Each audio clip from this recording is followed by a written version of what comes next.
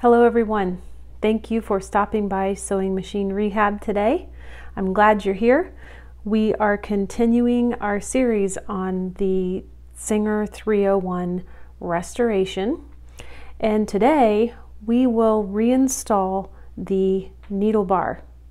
We will also check and set the height of the needle bar, as well as check the needle to the timing of the hook. So there's a lot that we're going to be doing today, and this video might be a little bit longer because of that. Let's start by going over the parts that you will need. First part that we will reinstall on the machine is actually the tension pin releasing lever. And in a moment you will see why, but basically we only have access to it as far as the screw itself when we have the needle bar out. So it will go back in first, and if you recall, this little lever rocks up and down when you raise and lower your presser bar. This little point right here moves forward and pushes on the tension pin inside the tension assembly, presses everything kind of forward, and it removes the tension off of the disc so that when your presser bar is up, you can pull your work out of the machine easily because the thread doesn't have any tension on it. There are two parts: this actual tension pin releasing lever, and then the hinge screw that it is screwed on with. And this little hinge screw, I'll show you how exactly it should fit, but these two parts you will need first. Then we will start to install the needle bar. This is another part that I'd like to talk to you about prior to putting it into the machine. Every needle bar for the 301 should have timing marks on it. I want you to look at yours and find the two lines towards the bottom of the needle bar. We have two lines that basically tell us how to time the hook as well as set the height. So this top one is going to be the one that we use to set the height of our needle bar, and this bottom one is the one that we will use to check the timing of our hook to our needle. I actually had to darken these with a Sharpie. Mine were sort of almost worn away in parts. Hopefully you will be able to see them through this process now. And if it doesn't show up on video, I'll insert some pictures so you can get a better visual. Also, take a moment and look at the top of your needle bar. Do you see this cut here? This is where the jib and the needle clamp is going to fit onto the needle bar. Turn that around so it's facing down and look at the top of your needle bar. You may have a little line engraved on the top. If you do, that's great for you because that's going to help you center your needle bar properly in the machine, so when the needle is installed, the eye is facing in the right direction. So I will have to eyeball that to make sure that it's straight. If you have this little line, it works with this needle bar clamp, which also has a little line. And a lot of times you can line those two lines up once the needle bar is in the needle bar clamp, and you'll pretty much have it centered properly. But we'll get to that. You also will need the needle clamp, and you'll have four little parts. You'll have the thumb screw. This is what you twist left or right to loosen the needle and tighten it back inside the clamp.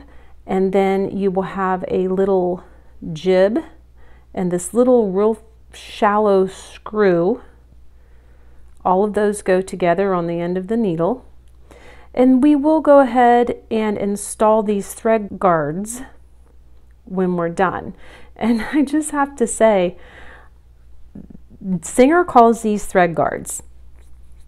I always feel like I'm saying the wrong thing when I talk about them, because to me, I would call them a thread guide, but Singer calls them thread guards. So We will start first by getting this part ready to install. And all you need to do is just make sure you have a little bit of oil on the hinge screw itself. You can oil the threads, but also oil this unthreaded part towards the top of the screw, because that's what the tension pin releasing lever is going to rock back and forth on. So it's good to have it lubricated. Then you can put the two parts together and make sure that you get this screw flush up against the lever. Now I will make sure that you can see where this goes. Okay, now we're looking in the nose of the machine. And if you remember, the screw hole for the tension pin releasing lever is right here. So do you see why I said we have to put it in first? Once this needle bar is installed, it's going to be really hard to get anything past it in order to twist and turn that screw into the machine. And even without the needle bar, it isn't very easy. This bushing is sort of in your way, which this does come out, by the way. I don't take them out unless I have a really good reason to, but you can go ahead and work around it. It's not very difficult if you have the right screwdriver. We're going to fasten our two little pieces together here, and then you get to start the fun process of putting them back in the machine. And just because you put them together doesn't mean they're going to stay together, but do make sure that you have that screw set inside the tension pin releasing lever all the way. Now, rotate your hand wheel so this connecting link is out of your way. Otherwise, it will make you crazy. Next, what you're going to do is you're going to take a screwdriver, and I like to just kind of put it on the ends of the screw and twist, because it's really, there's no way I can get in the center of the screw head now. And if anyone has a better, easier way of doing this, I would love to know what it is, because this is one of the more fiddly jobs for me, and I just have to be patient, and it might take me a couple tries. There, I think I have it started. And I'm just, yes, it started. It looked crooked at first, but this was just kind of wonky.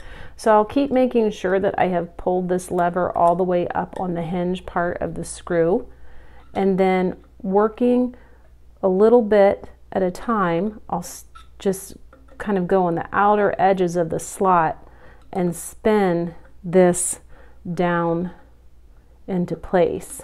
And you want to make sure that you get it all the way in the hole and snug it up so that it doesn't vibrate loose while you're sewing. And I feel it catch, it's tight. Okay, so now you have the tension pin releasing lever in. So you're going to, when you raise your presser bar now, this will raise up, and you'll have a little resistance here from the springs, but it's going to, this little metal part here is actually going to push on the tension pin inside your tension assembly, move it forward, push it out, and that's going to take the pressure off of the disc in your tension assembly so the thread flows freely. And once you get it back in, you can breathe a big sigh of relief, because that is just a little frustrating. And if you didn't take this part off and you cleaned it in place, which I suggested as a possibility when we took all these parts out, well, you're probably laughing at the rest of us right now. So now we can go ahead and get the needle bar into the machine. And the parts that you are going to want to grab are the needle bar clamp and screw and your needle bar. So you do need to oil this up a little bit, and it's okay to oil down inside this bushing if you can get in there with a brush or a Q-tip or something, but you can also just oil the outside of your needle bar, like that. You also want to oil the clamp. This part's going to go into that little connecting link, so we want to make sure it has a nice coat of oil all around. You can oil inside where the needle is going to slide through as well. So first, let's slide the clamp into the connecting link, and that's this piece right here. And the way that it's going to go, I'm just going to turn this so it's ready for us. There we go. The way that it's going to go is the hole for the needle bar clamp screw is going to face towards the tension assembly, and you just slide it in just like that. Then you can take your needle bar, and it really doesn't matter what position you have it in, as long as you have the end that the needle clamp's going on at the bottom. That's really all you need to worry about right now. Slide it inside the needle bar clamp, down through the bushing, and you can stop. Now comes the fun part of adjusting all of this. If you were one of those lucky people who have that little line engraved on your needle bar, you can spin it to line up with the line that's engraved on your needle bar clamp. This needle bar, you know what, I'm looking, I do have that line. It's just so faint and worn away, but I can see on the top of my needle bar there's a little mark, and if I follow it down, I can feel with my nail that little engraved line. I'm going to use that to make sure that my needle bar is in the right position, and I'll double check it at the end of the installation, but I'm going to use that as my guide to make sure this is centered properly.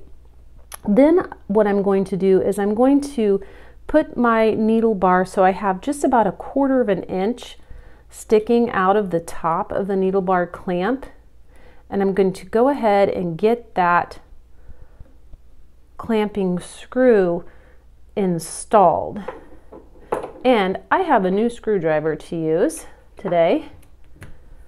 I finally sprung for one of the Chapman hollow ground screwdrivers, and I don't want to make the mistake of tightening this up too much. Right now I have it tightened down so tight I can't wiggle or spin the needle bar around very well, and I may need to adjust the height of it. So now that I have it too tight, I'm just going to back it off a little bit until I feel like I can get a little bit of movement without this falling out down through the bushing. There we go. I can twist and I can pull up and down, so it will be easy to set the height. So I have my line on my needle bar lined up with the line on the needle bar clamp. What do I need to do now? Now I need to set the height of the needle bar itself. And Singer helps us out with this because they give us these 2 lines on our needle bar to use to check that. So I just need to change this position up so you can see down here at the bottom of the bushing, because that's where we're going to be paying attention next. Now comes the moment of truth. Are you going to be able to see these lines with me? So what you need to do is turn your hand wheel on your machine spin it towards the front of the machine. Don't spin it towards the back. And watch right here. Watch the clamp for the needle bar. You want to spin it until it is in it or at its lowest point, which for me is right there. When I do that, I want to take and put my focus down here at the bottom of this bushing and on my needle bar. you should definitely see the first line. Your goal is to find the second line and then make sure that it is when this clamp is at its lowest point, that this second line is right at the bottom of the bushing. That's why you don't want to tighten it down all the way, because you want to give yourself a little bit of an ability to wiggle it up to the right height or pull it down, depending on what you're seeing here. So I'm not sure if you can see the second line here, but now I have it positioned so that it hasn't disappeared inside the bottom of this bushing. It's literally right at the bottom. Then after I've done that, I will double check my little line here on my needle bar and make sure it's lined up with this line on my needle bar clamp, because when I wiggled the needle bar, I took it off center a little bit. So I have it lined up. I can still see my second line right at the bottom of the bushing. It hasn't disappeared, but it's literally right at the bottom. Now I can take my screwdriver and I'm just going to go ahead and tighten this down. I don't want to lose that position at all. That's it. It's been installed. You should have your needle bar centered and set at the right height.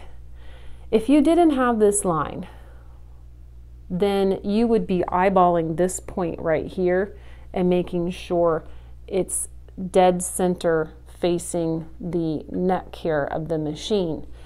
But hopefully you have that line.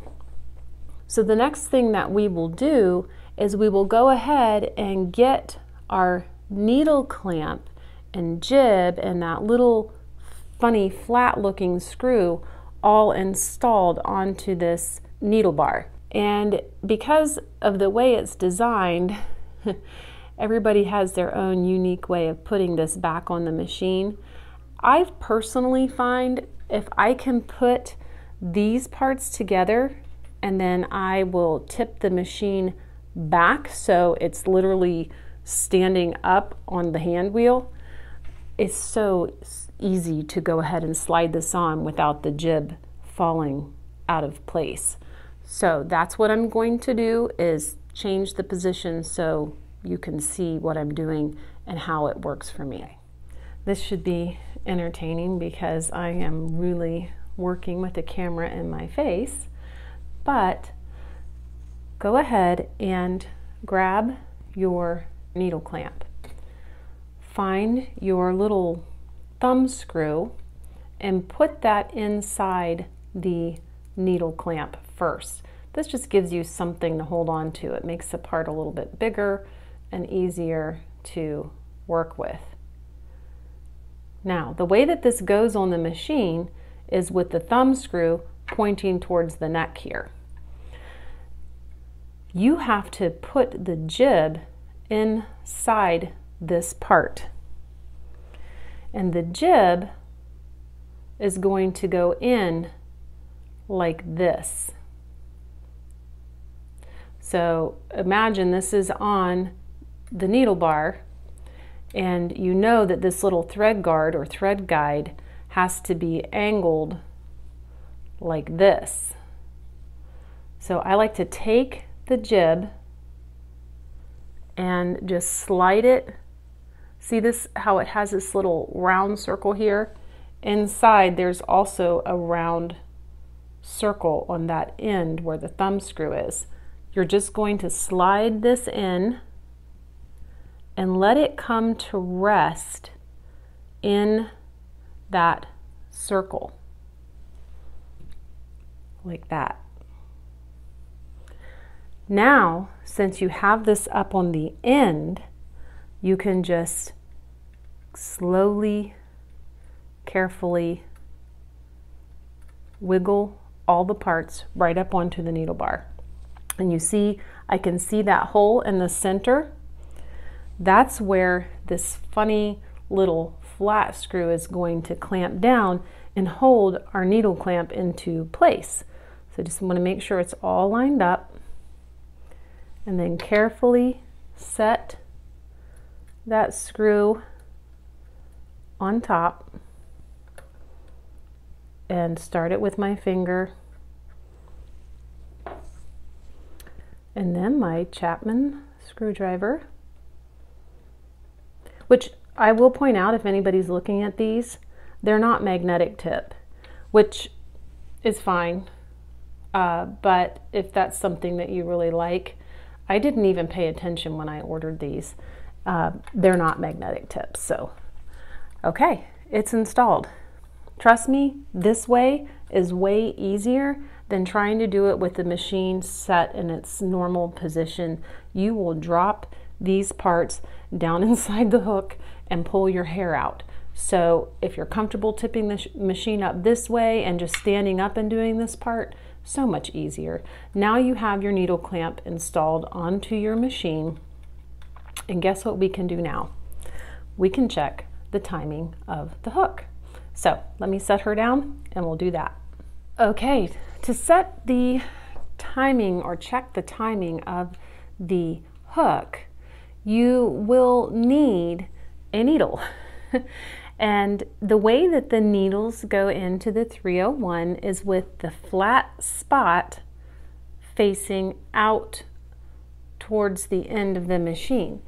So I'm just going to turn my hand wheel, which I'm so glad I have my hand wheel on doing this because it's so much easier.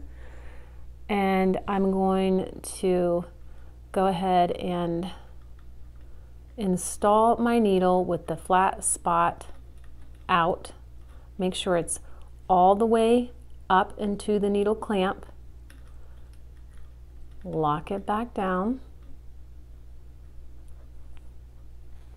And because we don't have the feed dogs on, it's so much easier to see all the moving parts inside the hook. When you first start to turn your hand wheel, once your needle is in, I want you to go slowly and be careful, because if you didn't get the hook installed properly, or there's just something wrong with it, as this needle comes down, there is a chance that you could strike somewhere in the hook assembly itself. So make those first rotations cautiously, just to be sure that you're not going to hit any part of the hook assembly. So now that my needle's in, I'm also looking and I can see how well the needle is lined up. It's perfectly straight the way that it's supposed to be. So now I'll just start slowly turning my hand wheel, and I'm going to watch this needle come down, and all I'm doing right now is listening and feeling and making sure that nothing is hitting anywhere that it shouldn't. And that is all working properly in that sense. If you have your needle striking anywhere here, you need to stop. You need to go back and look first at the underside of the machine. Make sure that the hook is pressed all the way up against the shaft, that you do not have any gaps there, because that would set it off just enough that you would get needle strikes. Make sure your needle isn't bent. That's another reason why you can hit the hook. I'm just using a standard needle, nothing specialty, no weird size, just your basic standard Schmetz needle to do this part. Now that I know I'm not striking anywhere that I shouldn't, I can start checking the timing of the hook to make sure that it's set properly in this machine. And most of the time, you're not going to have an issue with the hook timing. But depending on who had the machine before you and whatever they might have done to it, there's a chance it could be off. So, what am I trying to see? How do I know that the hook timing is right? Well, we're going to pay attention now to this lower line on our needle bar. As I rotate my hand wheel, the needle is going to go all the way up, it's going to go all the way down, And once it's all the way down and starts to go up again, the second line on my needle bar, I want to line it up with the very bottom of the bushing right here. So slowly I'm going to turn that until I get it right at the bottom of the bushing, not disappeared, just like right in line with it. Then what I'm going to do is I'm going to look at my hook and I'm paying attention to this little point right here. Do you see the second point? Not the point of the jib that's in front, but the one that's right behind it. That's my hook point. As I line up this little line, the bottom line, with the bottom of the bushing, I want to see that hook point right in front of my needle, not past it, not before it, but sort of just centered right in front of the needle. So I'll turn this one more time. So I'm turning it, I'll let it go all the way down, and as it comes up and I'm watching that second line just start to go in line with the bottom of the bushing. It's kind of like half in, half out. Can you see my hook point? It is right in front of the needle. It's not before it, it's not after it. That is what you are looking for. And let me try to spin this now, see if that helps. That is what you're looking for. If it were like this and the line was at the bottom of the bushing, my hook timing would be off, and even that little bit is going to make a difference. If it were like this and it was past the needle, that's off and I have to fix it. But for me, with this machine, thank goodness, as I pull this up so that line is just ready to disappear into the bushing, my hook point is right in front of my needle. So if that is how your hook looks whenever you pull the needle up and you line up that second line with the bottom of the bushing, then you're good to go. But what if it's not? That's what we're going to talk about next. What would you do if your hook timing was off? Okay, if the timing of your hook is off and you are 100% sure, then you are going to need to flip your machine over so you can see the bottom, because the way you would actually fix the timing of the hook involves accessing parts down here.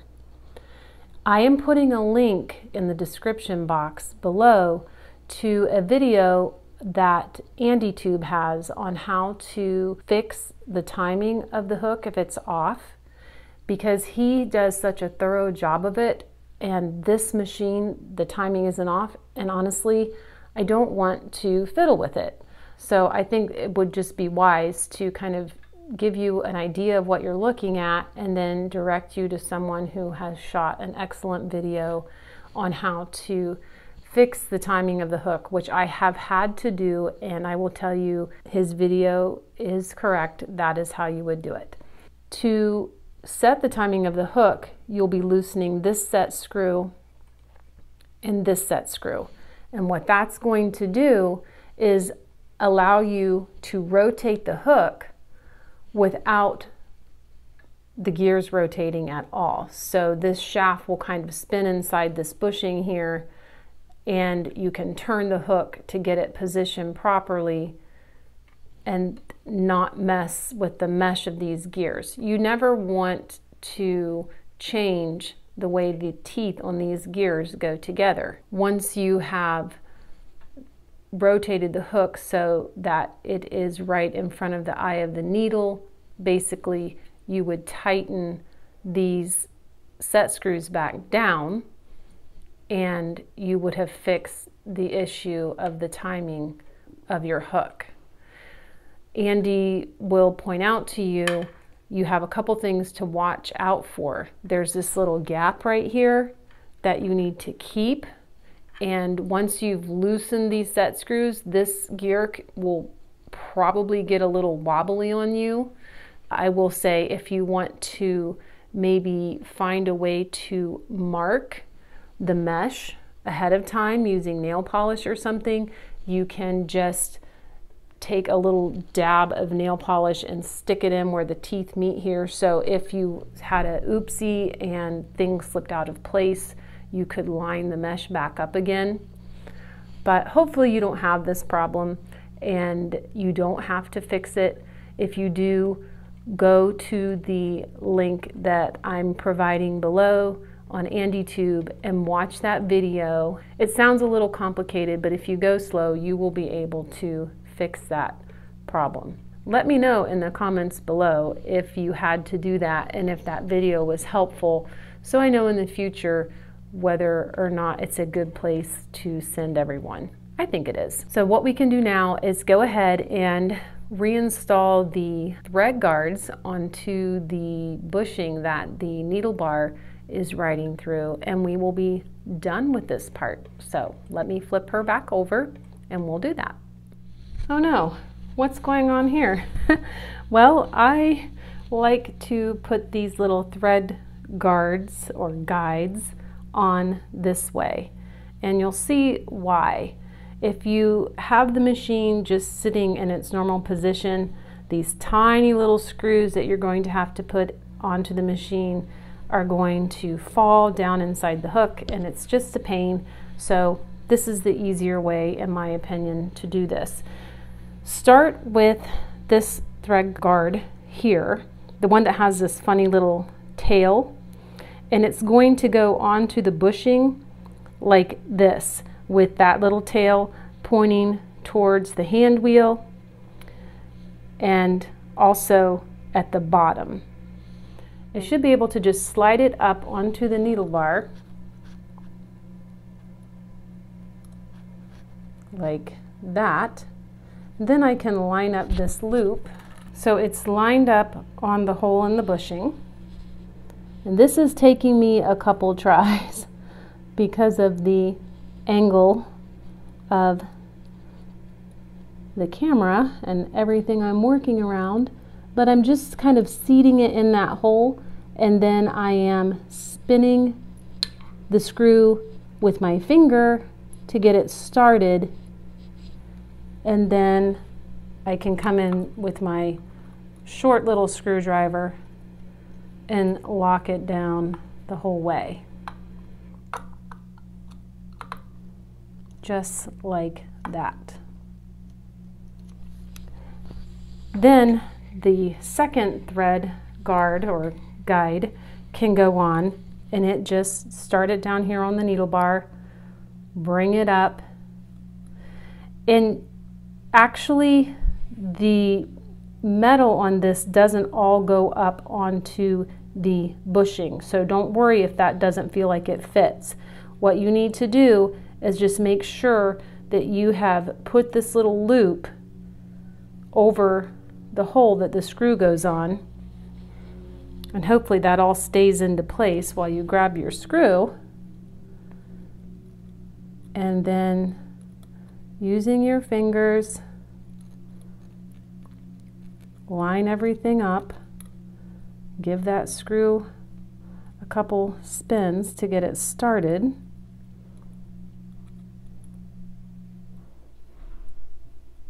And then once you know you've got it started in the threads, you can grab your screwdriver and tighten it down. Like that. Ooh, aren't you glad that's done? So let's flip this back over and see what it looks like. Okay, so now we have reinstalled our thread guards.